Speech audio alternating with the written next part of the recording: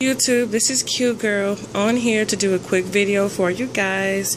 Here is the final result of my test strip, you guys. This is my first time applying a semi-permanent hair color, and I must admit I did pretty good for the first time, you guys. So I used two colors. I used Purple Rage right here, number 116 by Adore. And then at the top, I used African Violet.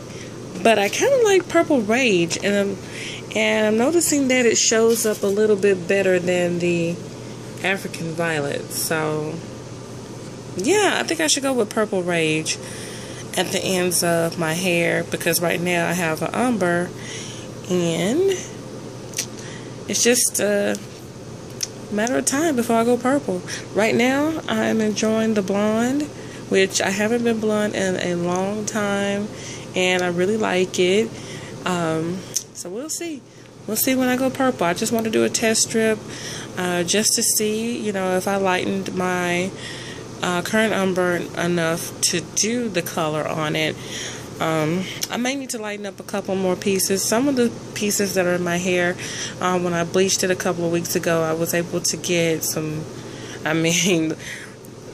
light sections. So I just need to go over a couple more sections to lighten them up and put the hair color on. But I think I'm going to go with the Purple Rage. What do you guys think?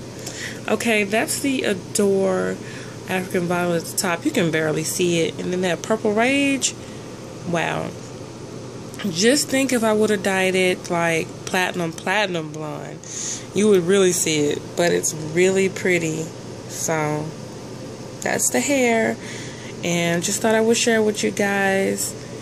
Thanks for watching, and you have a good day. Bye.